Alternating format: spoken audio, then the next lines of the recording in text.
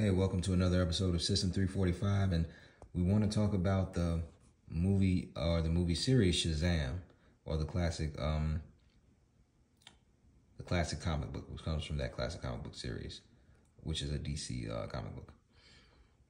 Here we have a lot of information, so we're gonna go through it pretty slowly and just break down each single part. And we're gonna use System 345 to understand what is in Shazam and what is it made up of, right? We want to see the structure of it. We want to talk about that scaffolding that actually makes up Shazam. And we want to show how that, just the name and this symbol alone has a lot of information in it that is related to System 345. So first thing is, can we see the three basic keys, right? So we're going to start off with the first three, with the basic shape of what is a lightning symbol. What is it actually made up of? If we actually look at it, it's actually made up of two rhombuses and a triangle, right? Or two square-like objects, right? Four-sided polygons and then a three-sided polygon, which is the triangle. But it's been merged together, right? We're putting this all together, and notice it's three different shapes, and we've got up here the three as one. What we mean that is from, think about Musketeers, from the Three Musketeers, that classic novel by Alexander Dumas, and the classic quote, all for one and one for all. And if we look at that, that's what the three as one is really talking about. It's letting us know that all three laws work for the benefit of one, and each law works for the benefit of all. And also here, we've kind of mixed it up a little bit, right? We have here, we know that the triangle represented help others, and the symbol for that was the sun. We know that the square represented best practices, and the symbol for that was the star. And we know that the circle was the symbol for survival and the circle of life. But here, because we're using a lightning symbol, right, a geometric shape, rather than putting a circle, notice we've just put two squares that are just connected to each other. Why would we do that? Well, if we look over to the right, 360 degrees for a square is the same as 360 degrees for a circle. So we talked about before that if 5 could equal 9, 4 could equal 9 as well, right? And we added 9 plus 4 and we got 13, which was, and we said 3 plus 1 was 4. So it was letting us know that 9 does equal 4.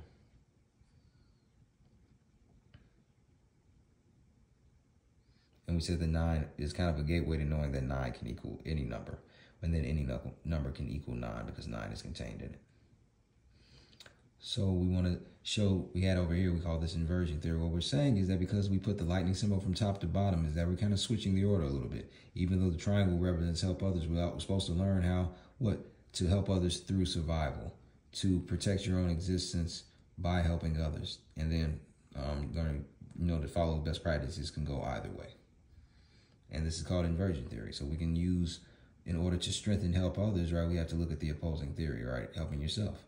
And if you learn how to balance out protecting yourself and helping others, then you're learning how to master inversion theory, how to make yourself stronger at helping others by kind of knowing your weakness, right? The weakness of helping others would be to protect yourself or your own self-interest.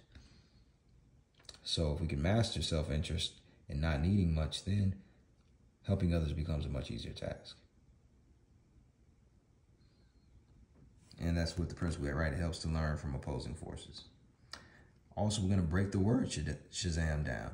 Shazam is a 6-letter word. We didn't even do the 1AL, but we'll do that in a little bit. But we're going to start off with just the basic, what we call the alpha pound or the pound omega. We're just going to turn it into numbers. We're going to convert it to alphanumerics, and we're going to look at the letters. And even over here, we actually listed the 26 letters out so we can see what Shazam is made up as far as its emotions. But first, we're going to start with the numbers. We'll start with the square, and we'll go with these numbers and add them up. So we have 181814, and if we add them up, we get 10 plus 4, which equals 14, which equals 5. And we said that any number is going to represent one of these keys. So we're going to look at our key, and we're going to see what the EQ, or key number 5. And we're going to see that Shazam, or that word, is from an internal standpoint, from as far as a numerical definition, is letting us know that the house key is governing. And even the 1, 4, since we said the 3 is 1, we could put 1, 4 and say that the house is what? 1 plus 4 equaling 5. That one shape that's connected in these 4 sides is going to give us a 5-sided polygon, and that's the house key. And we're going to also talk now. So now that we got the house key, can we see the tree of life key? Well, we have a hint. If we look at the sides of this actual lightning bolt, we're going to get 4 sides, and 3 sides, right? That first rhombus is 4 sides. The second rhombus is 4 sides, and the third one is 3 sides. And once we add that together, 4 plus 4 is 8, plus 3 is 11 sides. Now, how do we know that connects to the tree of life? We said the tree of life from a previous talk has 11 sides, right? Or has 11 principles in that tree of life, right? We talked about from crown to sovereignty, or from knowledge to crown, and those 11 concepts that exist in between, like kindness, strength, victory, majesty, and we talked about that in the previous recording. And here we're gonna also with Shazam, we kind of play on words, but first we're gonna just break down Shazam. Like, what is that actually made of? The emotions of interest. H would be the emotion of boredom. A, admiration. Z, sympathy. And then admiration again, and then empathetic pain.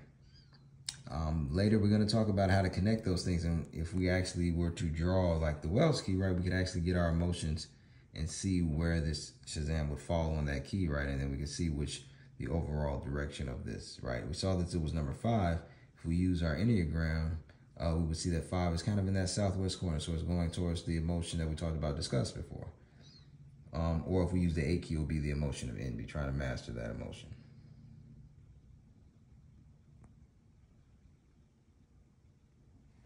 And also we said that 5 represented what? Creation. So if we just look at the basic definition of 5, it means creation. But we're also going to talk about Shazam being kind of like an ancient Arabic word or an ancient Middle Eastern word. And if we go to something like the Quran, for example, we can actually break down some meanings of why this number 5 is probably coming up again. Number 5 is a number for creation. It's not just a symbol for Islam itself. It's just a symbol for, like we said, notice the system 345. And I think we talked about even the word Allah, right? If we added that up, we get the numbers 34, and notice that Allah is 5 letters long. So we would still get that the 345 is even in the name Allah. And we can do the same thing with Kami. We talked about Japanese Shinto. If you add up Kami, or that God's name, when you translate it to English letters, you get Kami. And we talked about 5 equaling 9, right? So that last I is the 5 equaling 9. And then we have, if we add up Kami, we get 34. So we're seeing that that system 345 is going to be in any religion. So now we're going to the 79th Surah and the 77th Surah. And we're going to see what are these, right, what are these 5? Are they going to actually name those 5 parts of the house? Are they going to name the 5 laws of creation? Yes, but they're going to name them as personality types, right? These 2 surahs start off as a prayer, pretty much. Even though we could say every surah is a prayer, but some surahs or some chapters of the Quran are just meant to talk to people about laws and rules, while the other part is meant to just kind of be more of a spiritual prayer. And that has usually deeper meaning. I want to talk about some of those deeper meanings.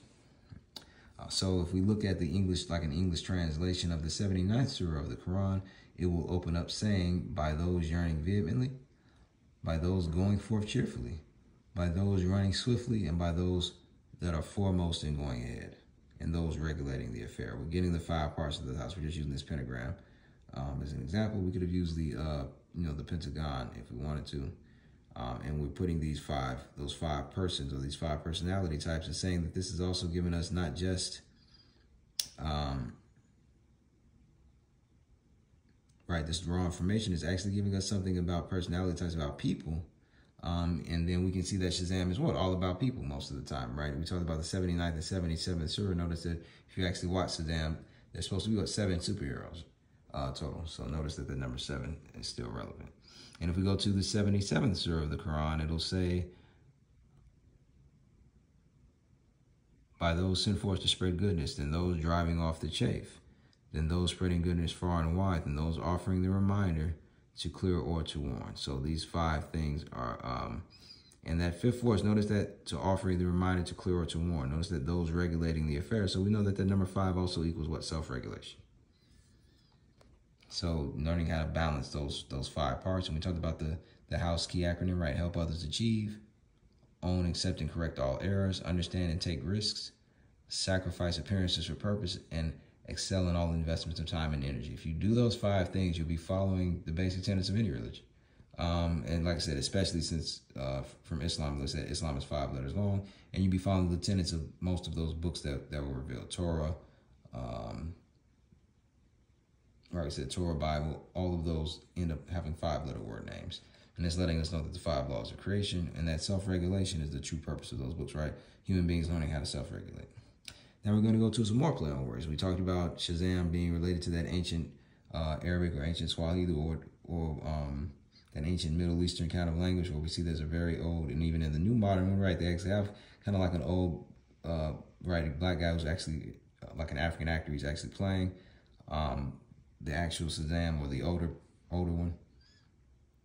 So the play on words, if we actually go to Arabic, we get Shah and Zam. Shah, that sound of letter, could relate to a word in Arabic that means will. And Zam, we're just going to connect to well of Zamzam, right? This may not be the true definition of what that word Zam means, but many people believe that that word Zamzam was related to stop, right? That it was like an ancient Egyptian word that the Abraham's concubine, or Abraham's handmaiden Hagar, when she was kind of cast to the wilderness with her son Ishmael, she comes across this well, right? This well that is now close to where the Kaaba at Mecca is today, or right at it, so to speak. That well is called Zamzam. And notice that we use Wells key today. We said that Wells with that 8 key, and we actually add up Zamzam, and like we said with the word Wells, we get that number 8. From if we translate it to English, and actually we get 4 plus 4, and that equals 8. And if it did truly mean stop, right? Notice that a stop sign kind of is an octagon anyway. So we're seeing a lot of plays, right? So how to now self-regulation, stop, will, you know what I mean? So we're seeing that there's some correlation, there's a connection with System 345, and we're seeing that what Shazam is letting us know that in order to actually use this formula, right, that Shazam, right, notice that he's able to kind of turn himself into a superhero and turn it off by just saying that command of Shazam. And what does that mean? He's able to use his own willpower. He's learned how to self-regulate. Also, we talked about Shazam. If you actually look at, there's actually a chapter of the Holy Quran that's called Ashams, and that means the sun, right? So that we're letting know that Shams means sun. And that sun, and we talked about how can we relate, let's say, the 10 numbers and 26 letters to this. Well, first we saw that the house key existed, right? We saw the 1, 4. So we said that anytime we see the triangle, we should relate that to 26 letters. And anytime we see the square of the number 4, we should relate that to 10 numbers, right? And anytime we see 1 or 3, that's probably talking about the 26 letters, right? 13 times 2 is 26. And now we got, right, the words. Now let's look at some colors. If we actually look at Shazam, right, we get kind of at least 2 colors. Yellow and red are usually the predominant colors that we see with that Shazam outfit. And that lightning symbol in the red background is usually a yellow lightning symbol internal, and then red on the outside. So we've got yellow, sun, and red. If we added any of those numbers, we're going to get the number 9. And notice if we put any of those two together, we could say 999 and add to 27, and maybe that would mean 27 letters.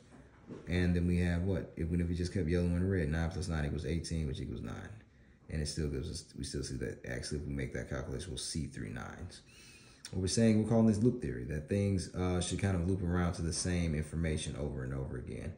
And that the 10 numbers and 26 letters, or anything related to these symbols and people making up words like this, is probably going to end up to be these 26 letters and 10 numbers, and that this is not an accident. Some people are intentionally doing this, right, because it's helping people, it gives interest, right? People are interested in Shazam. People are interested in watching that cartoon and the history, and it sounds cool. It's like Aladdin or any of those other old stories that we were told, but in them has a deeper meaning, and the deeper meaning is this foundational language of being able to look at those keys, extract those keys, and see that this is what actually makes up Shazam. And if we did the 1AL on Shazam, we would have 164, and that would give us 11 again. And we talked about that being related to the tree of life. And notice that we said it was 11 sides. But if we get 164, right, if we said this is the first letter, even though this is the 19th letter, if we add 9 plus 1, we're going to get 1. 6 letters long, and then the last letter is M, which we know this is the 13th letter of the alphabet. 3 plus 1 is 4, and that's where we're getting that from. 164. And like we said, that would equal to 11, and that's related to the tree of life. It's letting us know it's tree of life external, the house is internal, and exactly what we talked about before. Remember, we said house was internal, tree of life was external. We talked about MI5, the difference between MI5 and MI6 in the UK, right? MI5 is the internal division of intelligence, and MI6 is the external division. Notice that. And then we also talked about what house and yard, and then we talked about plate and field. And when we showed those, we showed that these were, right, this tree is always going to be related to external development mostly, the external environment. The external environment, we can say, is made in the 6, and the internal environment of humans themselves is made in the 5, or in the house. Right, even if we talk about nations, if we talk about like different gangs and things like that, why are they using those numbers and those symbols and these different things? Because it's related to these keys. Everything is related to the keys because the keys are related to matter, space, time. So anyone telling you they have knowledge or information to share, it's going to be related to matter, space, time, and the 4 forces of nature, period. It will always go back to the house key. And then we said that the 6 or the hex key represented matter, space-time, the 4 forces of nature, and that matter, space-time can be inverted, right? We've heard of antimatter, so there's anti-versions of those, of matter, space, and time, so to speak, and that we have to be aware of that as well in order to be balanced. And then we said that Wells key also, right, if we drew lines in that, you'd see it was like 5 squares and 4 triangles. So we see that even to make that octagon, it's just made up of squares and triangles, and we said even a square is actually just 2 triangles coming together. I think we talked about the brother son. They talked about that. They said, right, when those triads had a meeting, they called it a square. And it just meant that they had two, right, the 2 triads or 2 triangles, right, were coming together. And why would the triads even call themselves triads? Because they've realized the compass in the square, right? The triad represents that those people who are part of that organization see themselves as alphas, and they see the common person as an omega, right? Some people even call the average person cattle, and they consider themselves an alpha civilization or an alpha government. I think we talked about the difference between alpha and omega, right? The difference between like a superstar in the concert and then the crowd that kind of supports that superstar and goes to see him, right? The crowd would be the omega, and the alpha would be that superstar, that rock star, right? If we go see a 21 Savage concert, 21 Savage is going to be the rock. He's going to be the alpha, and then the omega would be the crowd. And here as well, like we said, we looked at the 26 letters. We just listed them out because we were just showing that everything is going to be related to that, and we ended up even getting a form of seeing 26 letters, right? And notice that even in Shazam, we ended up using Z, which is the 26th letter of the alphabet. We used the letter A, and I think we talked about this with Amazon. Notice that Amazon uses a lot of the kind of those starter words, or the most important parts of the 26 letters are very, I should say very important. Each letter of the 26 letters is important, but some are, we talked about being very special, right? Letters M and N were holders, right? We said that those were holders, and the 24 other emotions were represented by the hours of the day, and then M and N were representative of midnight and noon, and these were holder emotions: empathetic, pain, and entrancement.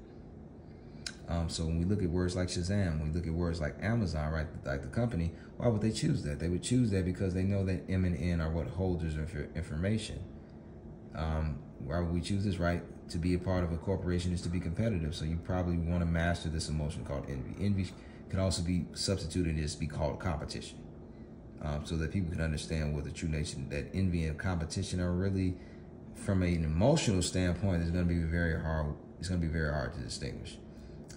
While in a physical sense, right, from an idea standpoint, we can distinguish, but from an emotion standpoint, the 26 letters are letting us know that anytime we're talking about we talked about these PM emotions, or these emotions after N as being what? Principles and methodology.